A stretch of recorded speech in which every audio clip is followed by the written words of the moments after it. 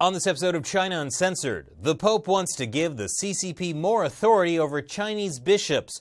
Underground Chinese Catholics had better say their prayers. Hi, welcome to China Uncensored. I'm your host, Chris Chappell. Pope Francis loves China.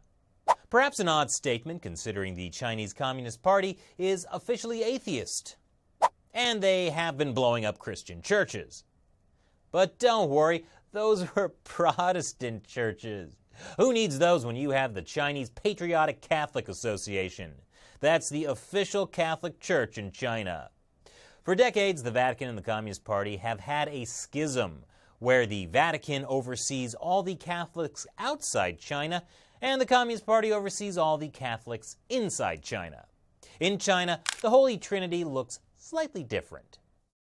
The main issue of contention is who has the right to appoint Catholic bishops in China. China's position has always been that the Communist Party gets to appoint Catholic bishops for state-approved churches so they can preach the good word of Jesus Christ with Chinese characteristics.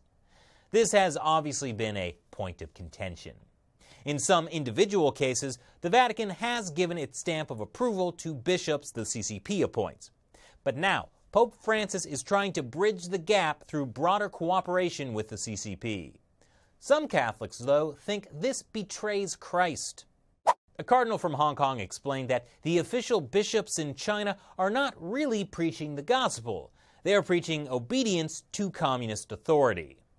This week, the story broke that the Vatican was asking 2 bishops in China to retire or be demoted to make way for 2 Chinese Communist Party approved ones. It's especially odd considering one of those state-approved bishops was excommunicated in 2011 after being consecrated without Vatican approval. He is also a member of the National People's Congress, the Chinese parliament. And it's also odd considering how the CCP routinely persecutes underground Catholics who remain loyal to the Vatican instead of to the Patriotic Catholic Association. If Pope Francis is willing to give the Communist Party what it wants on the issue of appointing bishops, it may only be a matter of time before he tries to change the Vatican's stance on another big issue. The Vatican is one of the few countries in the world that still officially recognizes Taiwan to be the true China. What do you think of the Pope's decision? Leave your comments below.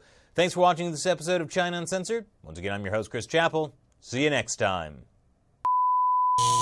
Want to know more about Christianity in China? Visit our website, ChinaUncensored.tv, where we cover the Christian situation in China, plus many other stories that will have you saying, "Holy see."